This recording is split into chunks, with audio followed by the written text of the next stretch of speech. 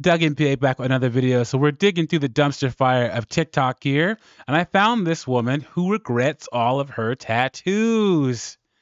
Ladies, tattoos are not attractive, especially if you're heavily tatted.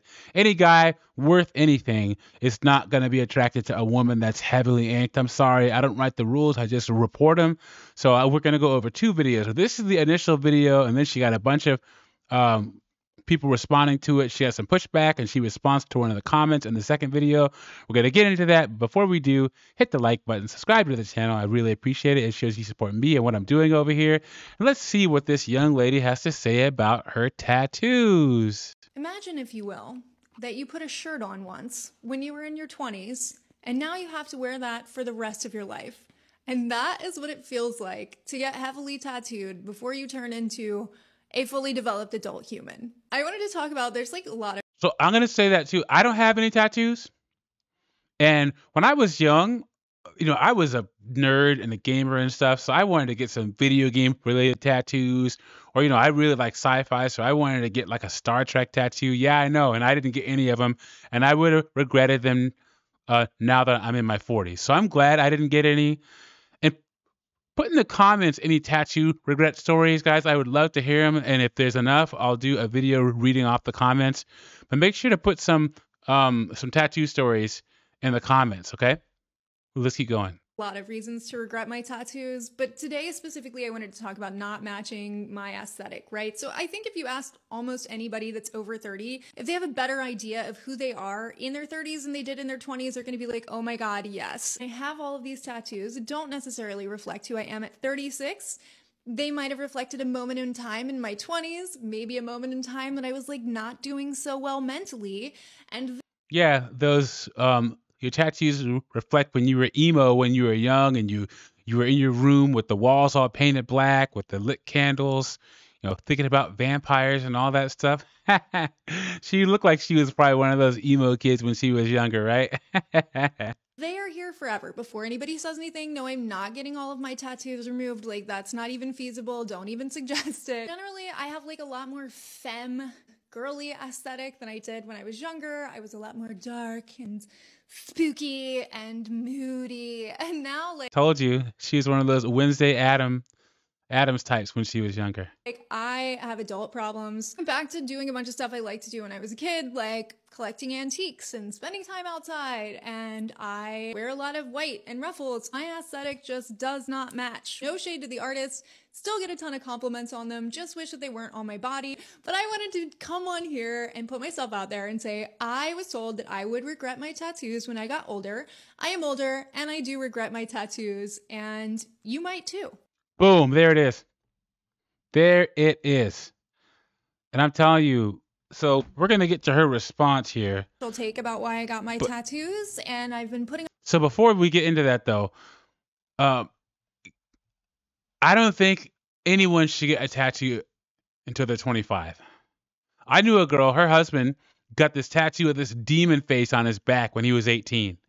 And she married a guy, and whenever they were like laying in bed next to each other, and he was rolled over, like facing away from her, she'd tell him to roll back over because the demon face was staring right at her with its eyes.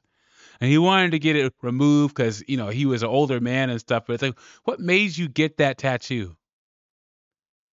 I work with this girl, and she literally said her husband's a great dude, but the worst part about him was his back tattoo.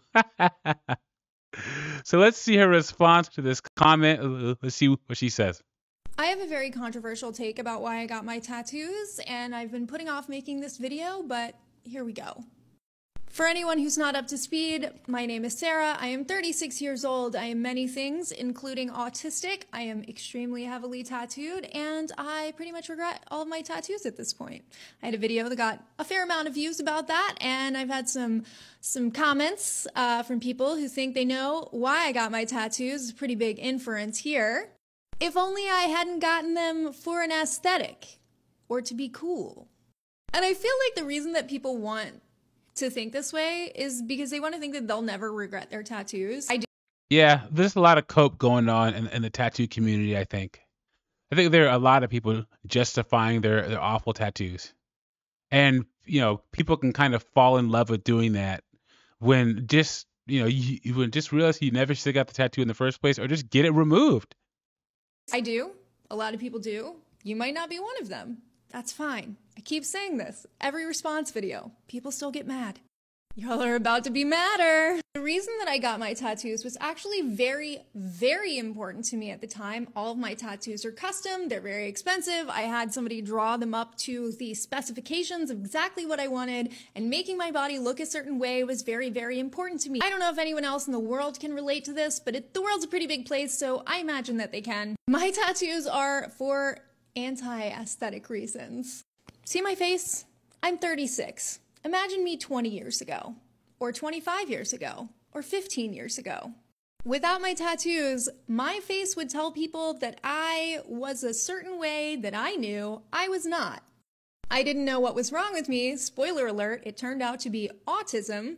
But people, and especially men, would look at me and expect me to be a certain way. Like, guys would expect that I was going to be like their all-American breeder housewife when they met me. And that's honestly, that's the vibe that she gives off. That blonde hair, all American girl thing. And it's funny. So she got tatted up to not be looked at like that, but now she wants to look like that, and she wants to get it removed. So here's the thing, guys. I grew up in Washington State. Western Washington is the number one place, I think, where beautiful women make themselves ugly to fight the patriarchy. Okay? You have women like her.